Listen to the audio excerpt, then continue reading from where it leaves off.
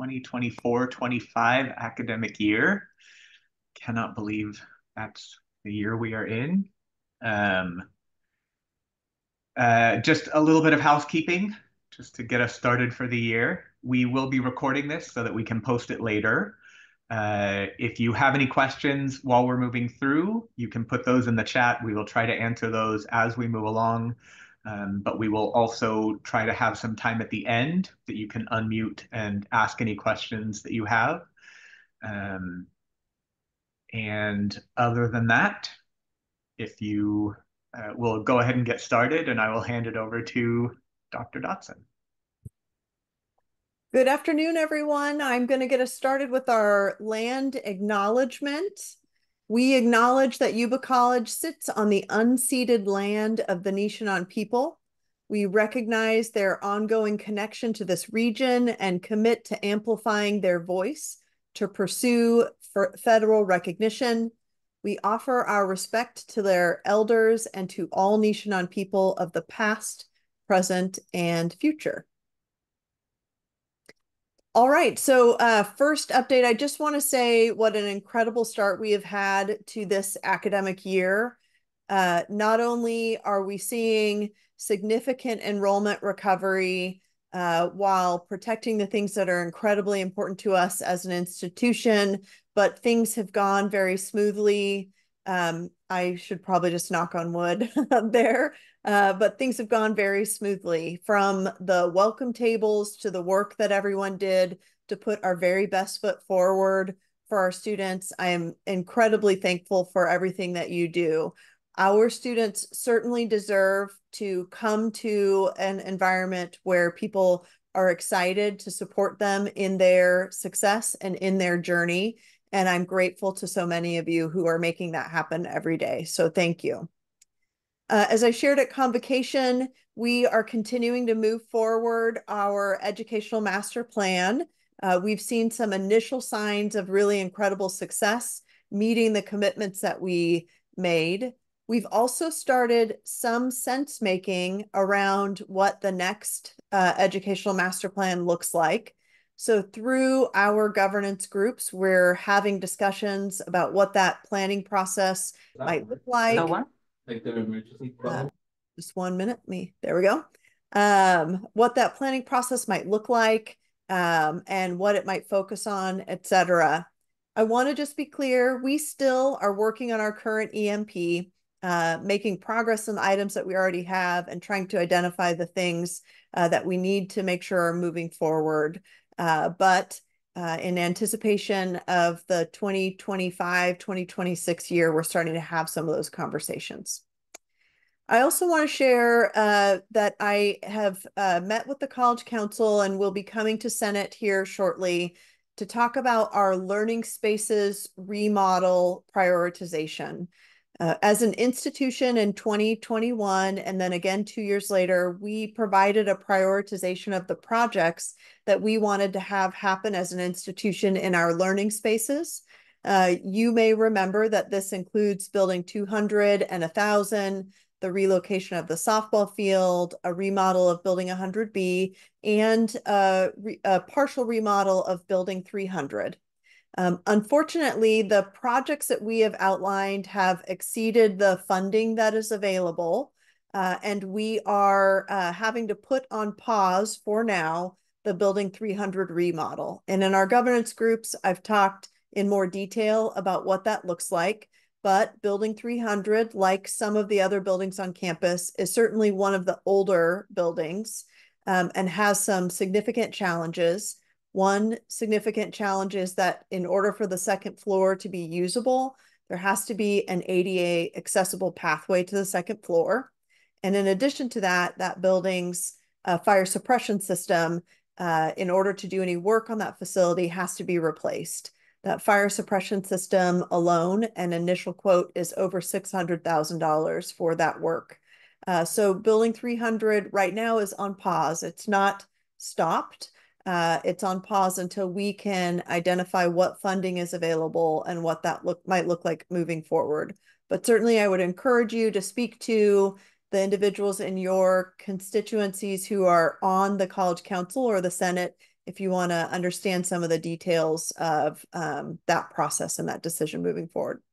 My last update is just a quick safety update. As you know, every year we are trying to do unannounced drills, and we do have an earthquake drill scheduled for this fall and a fire drill scheduled for this spring. So if you have not recently taken a quick look at our response procedures for earthquake or fire, now is a great time to do that. We will be putting up posters like we have in the past and sending out general reminders about the expectations during those kinds of drills as we approach getting closer to when those drills are actually going to happen. With that, I am going to transition over back to Dr. Brown. Thank you. So I'm going to share a few quick updates.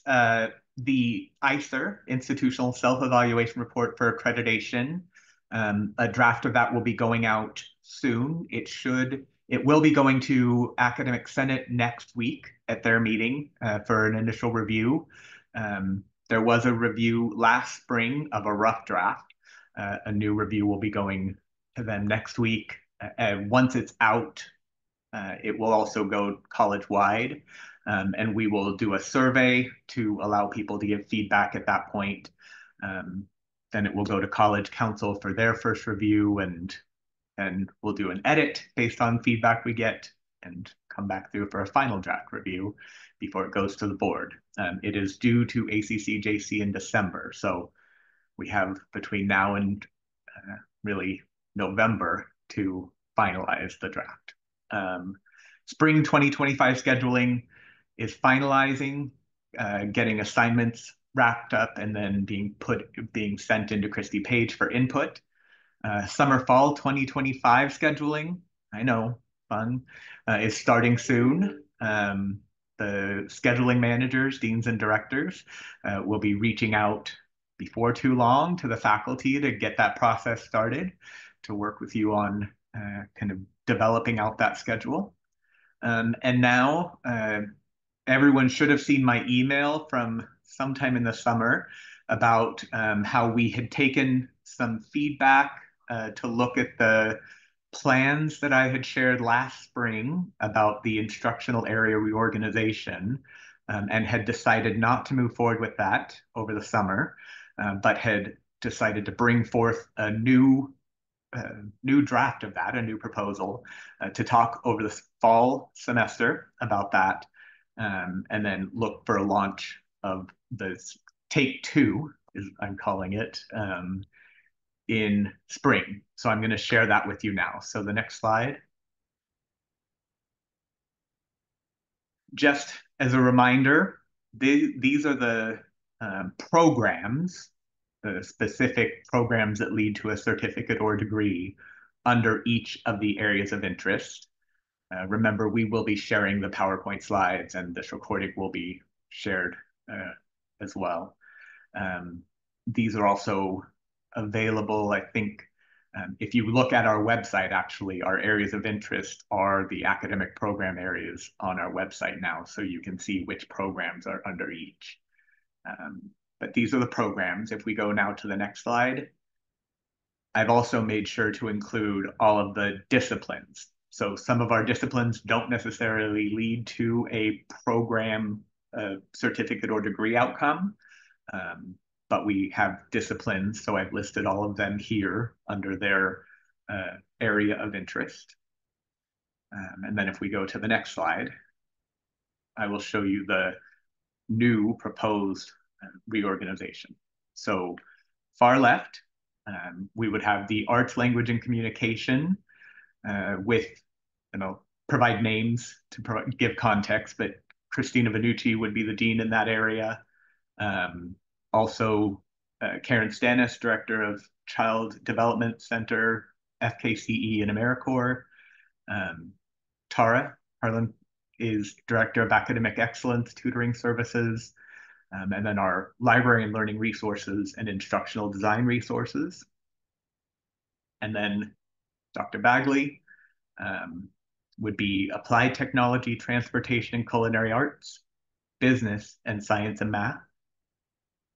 And then Dr. Dixon would be Social Science and Education, and then with Carrie Mellert, our Director of Health and Medical Career Programs and Nursing, our new Director of Health, Medical Career Programs and Nursing, would be over that area. And then our Director of Public Safety, Mark Covington, would be over public safety, both reporting to Dr. Dixon. The one caveat is health, medical career programs, and nursing. That area actually encompasses kinesiology, health, and athletics, but Eric, Director Burns, would report directly to me because there's also a dual report for Director of Athletics to the President. And then also reporting directly to me would be Institutional Effectiveness Director Mark Urban, and the Director of Dual Enrollment, our new Director, Jen Castle. So this is the proposed reorganization. I included all of the areas. Originally, I had just the academic disciplines last year, but I got some feedback also that there was some questions about, well, does this mean tutoring's going somewhere else, or does this mean libraries going somewhere else? So I wanted to make sure all of them were on here, so people were clear. But this is the proposed reorganization. I will be sharing this broadly. The deans and directors will have it to share in their division and department meetings. I look forward to getting any feedback anyone has, any questions I will be able to answer. Please reach out. We can set up time for a meeting to discuss. I will be taking it to Academic Senate soon, going to College Council. So please feel free to reach out. With that, I will hand it over to Dr. Harlan for tutoring. Hello, everyone. Thank you, Dr. Brown. So YC tutoring is off to a great start. I hope everyone can hear me. Yes? Okay, great. Marysville hours, just want to remind you, 8 a.m. to 7 p.m. and Sutter hours are a little bit different, 8 to 6. We have launched very well. We've had over 429 requests, at least as of this morning, requests for services for tutoring.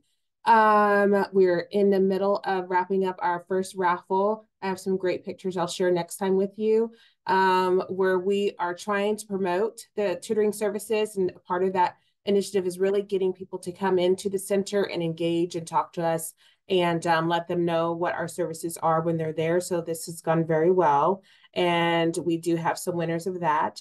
I wanted to remind everyone that there is online tutoring available. And the next slide, I just want to provide a little bit of data, just so you can kind of take a look of how we are growing and improving. On the left is just an overall student count as far as how many visits. We have 11,144 visits, 14,375 hours. That was from 22-23. And then if you look in the next box on the left, you will see that 23-24, we did jump from 11,000 to 14,000 visits, which was really great. And the hours also jumped significantly. We decided to include some information with the help of my team. Riley Hang has done a wonderful job with our data, and we decided to include information that would include unduplicated students. So you can see that there's a 37% overall just visiting the tutor, but those that are unduplicated, which means we are counting them once, is about 35% overall increase from 2022-23 school year to 23-24. So that really just tells me that we're seeing an increase, of course, of students coming, but also a lot of those students are repeat users of our services. And there's about a 200 maybe difference of those that just pop in here and there. So I wanted to share that information with you. The next slide just promotes some information out there. I included the link to our tutoring services at the top. You can find that on our web page for under resources and tutoring. These are some of the last 3 seminars that are going to be happening next week, which are really just workshops for students to take advantage of. Some of them will be in person, some of them will be online. We have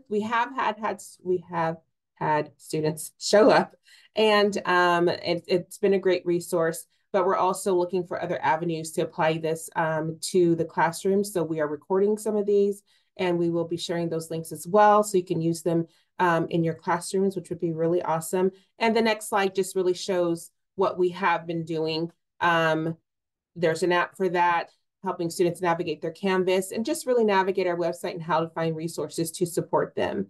But we're excited in YC Tutoring. Please promote us in your classrooms, on your pages, in your Canvases. We really want to see tutoring really increase this year. So thank you very much. And I will hand it over to Tanya. Hi, everybody. Welcome to fall semester. I wanted to just take a few minutes with a couple of updates for everyone. So you would have seen my emails, and hopefully you've attended some meetings or flex presentations in which Dr. Zong has been introduced. Dr. Zong and a few other team members are en route to a conference, and so I'm not sure if he's joined us. But as a reminder, if you need to reach out to a counseling administrator, that's Dr. Zong, and who is now our Dean of Student Development. Also, some reminders from the student success team that we continue to have access to 24/7, 365 mental and behavioral health care for our students via virtual services. That's via Timely Care, and students can log in from their portal. I'm also going to put a couple of links in the chat when I'm done talking, links to the Timely Care website where students can click on to get connected. They'll log in with their YCCD ID and password, and they are able to access either on-demand Talk Now services, or they can pre-schedule an appointment with a provider. And there are also some self-paced journeys and learning tools for students to focus on their mental and behavioral health. So please continue to refer students to those services. I'm also pleased to let you know that we are getting a new food service vendor up and running. We've been spending some time, thanks to M&O, for getting the cafeteria space ready for our vendor. We had cleaning taken care of, and we're going through the health and human services inspections that are required when you transition ownership or operation of a food service provider. So you will be receiving an email soon, but next week we intend to begin a phased-in soft launch for some limited food services that will be available in the cafeteria. Our new vendor's name is Cup and Crust. And in the upcoming weeks, you will see new offerings added. You'll see seasonal menus and promotions and opportunities. So please keep an eye on your email for that. We're very excited to welcome them to our campus. And then finally, we are in a general election year, and as part of our requirements for civic engagement on campus, because we need to, but more importantly, we want to get students involved in making decisions. We will have some voter registration events coming up, both at the Sutter Center as well as Marysville campus, to help students get connected if they're not already registered to vote. And so students have been given the information about the required number of days that they need to be registered to vote, how they can do that, where they can drop off ballots, etc. But please encourage students to participate in these activities. And I will also include the link to our webpage on that in the chat in just a moment. And so with that said, I believe I am handing things over to someone from DSPS, but I'm not sure if it's Marcy. I think it's Carrie today, because Marcy's also one of those individuals that's en route to a conference. Thank you, Dr. Teresh. Hi, everyone. So today, I just wanted to point out a few things. We have many students with mobility disabilities that are trying to navigate on campus in wheelchairs and scooters, and are having difficulty getting into and out of classroom areas. We've had a few students come in and talk to us about this issue. Because we don't have automatic door openers at some of the main entries, M&O has opened the doors and is going to open the doors in the morning and leave them open during the day to provide access for these students. So if you do see the doors open, please know they haven't been left open by mistake. They have been purposely propped open. Also, and you're going to notice that on two of the buildings, That's building 1100 and building 800. And that was also an issue for 1000, but 1000's under remodel. So we're not going to worry about that one right now. One more thing, we would like to ask our faculty to make an announcement in their classes and encourage students to contact our department, contact DSPS to set up their accommodations for the new semester. So that's all I have, but thank you, everybody. Have a great semester.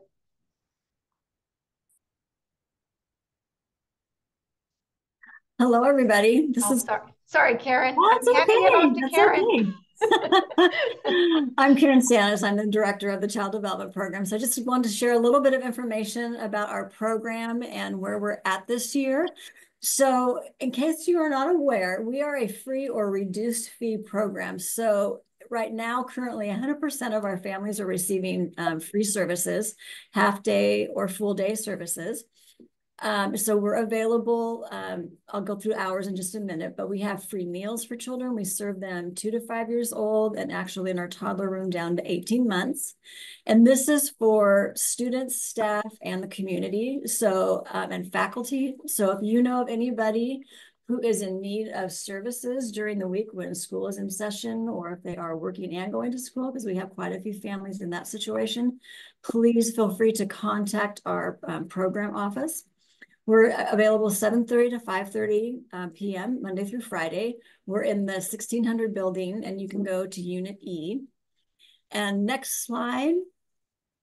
So in our program, students receive priority. So if you do have students who are struggling with meeting somewhere for their child who is between 18 months and 5 years old, please let them know about our program. It's so important. They also get study time for every hour of class time that they have, whether online or face-to-face courses. They receive 2 hours of study time.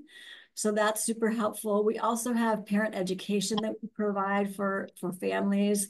If you are a parent, you know it's not an easy task to take on, especially if you're trying to juggle school, work, and family, the whole thing. We also provide employment for students. So if you know of a student who is looking for work, please send them our way. Obviously, we prefer them to have some ECE units, but if not, we definitely can help them on that, that pathway. We also provide ECE students a site for their practicum and their observations, which I'm so excited that now our ECE partners are right next to us. So it's a perfect situation for them. And we also provide nursing students their pediatric rotation. So they've already started back in August, and that they're a huge asset to the program, and the children love having them there. So the next slide is just really a quick overview about what we provide. A lot of times people are confused about what does the child development program actually do out there? Do they watch kids? Well, yes, technically we are watching the children, but we also provide developmental assessments. So again, making them kindergarten ready. We provide curriculum that is based on state regulations. So we follow a foundation and framework, a curriculum pathway. We provide the social and emotional skills. So going into kindergarten is a little different now than it used to be. And so we want to make sure that they're socially and emotionally ready so that they can learn those other skills.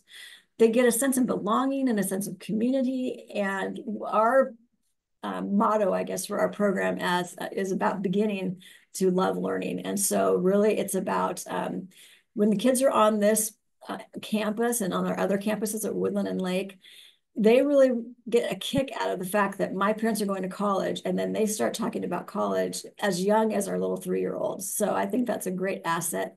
And then again, we provide family engagement.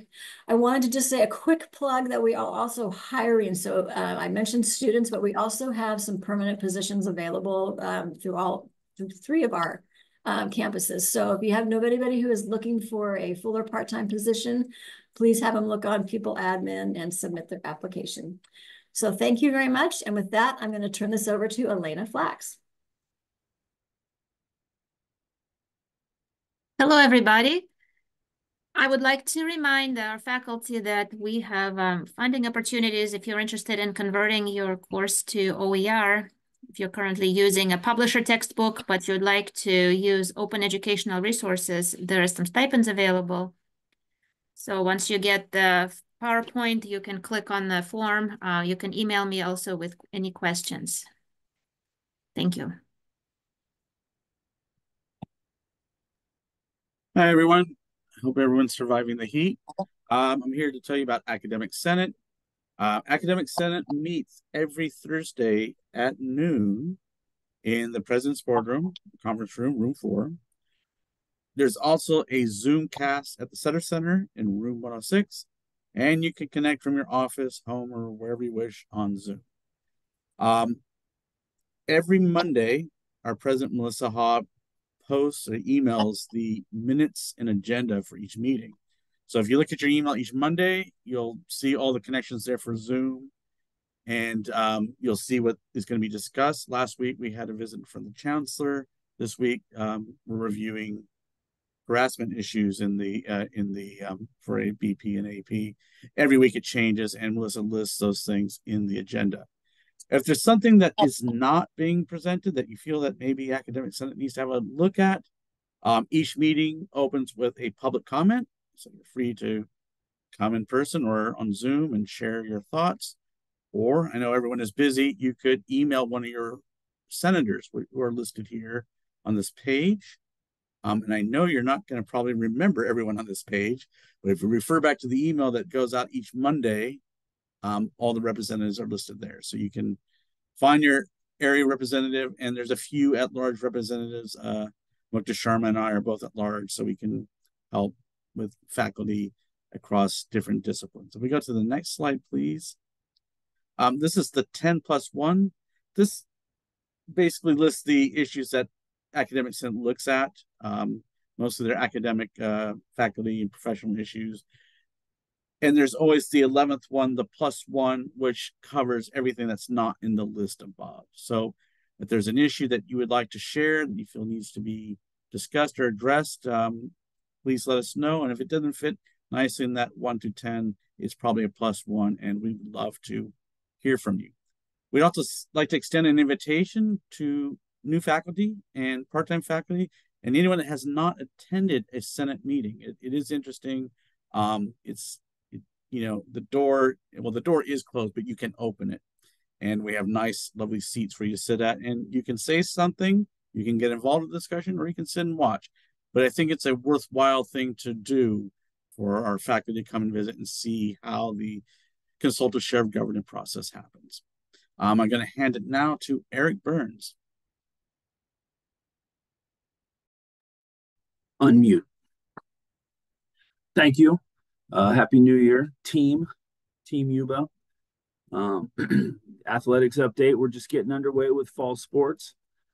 Football has its first game on the road this coming Saturday. Men's and women's soccer has started to play. They played last week, and men played yesterday. And volleyball has a home match this Friday. Schedules are available on the website. They're also on an Outlook calendar that can be shared with you. If you're interested, just contact the athletic department. We'll share that calendar out with you. And then we also have schedules in the athletic office. This year, we're making available employees for free to attend our athletic events with your new employee ID tag. So make your appointment to get your ID tag, and that'll get you to all of our athletic events, not including the playoffs. This would not include the playoffs, but we certainly want to see you out at our athletic events and supporting our teams. Makes for a great energy. It's also great for the campus. So look forward to seeing you out there. We're excited to include new head coaches for football. It's Tim Mulvihill, who comes to us from the Division I and Division II levels at University of Texas San Antonio. Also grew up and is a native of the Loomis area, went to Del Oro High School. Joining us just at the very end of the summer, we just added him to our staff, Dave Rodriguez, longtime community person, baseball person, was the Yuba City High School head coach for many years, and then also at Marysville. And so we're excited he's also an alumnus of Yuba College and played here under Coach Engelken, and well, I won't say when it is. I don't want to date him. But he is a 49er, an original 49er. So we're excited to have him back on campus. And then track and field added Hannah Smirt as a co-head coach. She is also returning. She's an alumnus. And she joins the staff to help Howdy take the helm of the track and field program. So we're very excited for those coaches to be on board and to bring along our student athletes. Next slide, please. I want to take this opportunity to remind the faculty the AP 4300 Field Trip and Excursion Handbook allows for authorized student absences for approved activities. This authorization, this allowance does have a caveat that student athletes should be making contact with the faculty before that trip happens, and ideally within enough time to make arrangements or agree on some arrangements that make sense for both the student and the faculty person for that student athlete. And I can also assure you that the student athletes are warned that the 2 or 3 times that this might happen in the season or a semester does not protect them from 11 absences. There's not much I could do for them if they're missing that much, and understand faculty's got to do what they got to do. But there is a notification process. There is a form. It will be signed by the coach, sort of authenticating that that trip is going on. And if you have access to the Outlook calendar, then you can also verify the events exist on the calendar. There is a sort of a separate issue to that, mostly related to the spring, and that is that sometimes planned events change due to weather, particularly in baseball and softball. But I'll get into that later this year. You can contact myself if you have questions or have concerns in specific situations. I can either refer you to a coach that we can maybe have some intervention if you have an issue with a student. But if you have a concern about the policy or the way the policy is being handled, by all means, please get a hold of me, and we'll work it out. Just know that the academic aspect of whatever sort of conflict we might have that can't be sort of negotiated through this process and through what the handbook says, academics will be the priority, and that's my priority. So next slide. With the new seasons, just some ways you can support the athletic programs. We have an apparel and merchandise website, a sideline store, if you will. You can get Niner gear and merchandise. We also, well, you don't need the tickets and passes this year. We'll get you our faculty and staffing for free with the ID pass. And then there's just another way to support some of our athletic programs, or the athletic program as a whole, with that other QR code. Your support is greatly appreciated. Next slide.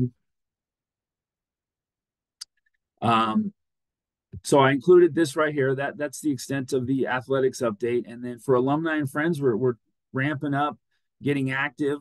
There is a link at the top of the Yuba College homepage. I've circled it right there as with a screenshot. That'll take you right to the alumni and friends page.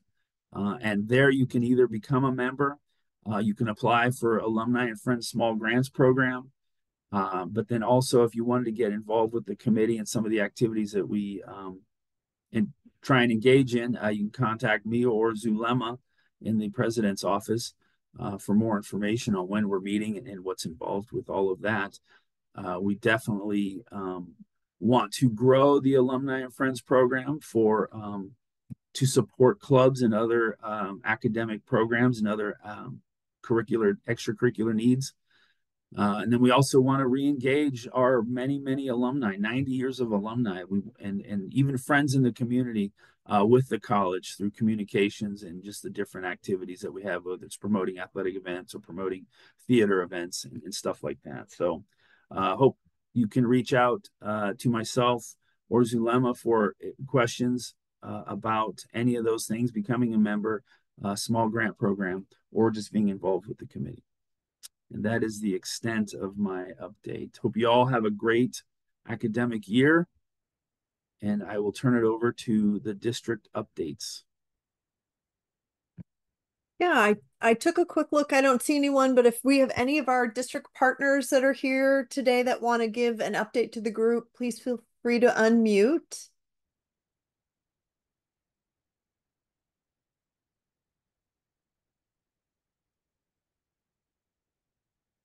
Okay, and I didn't see them either, but the bookstore, is anyone here from the bookstore to provide any updates?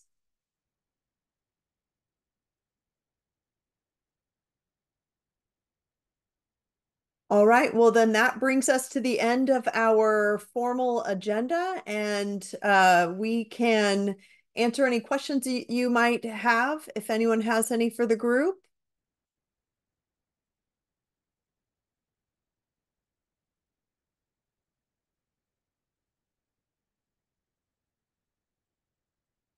All right, well then it was great to see you. We will stay on for a few minutes if you do have questions and just didn't want to ask them publicly.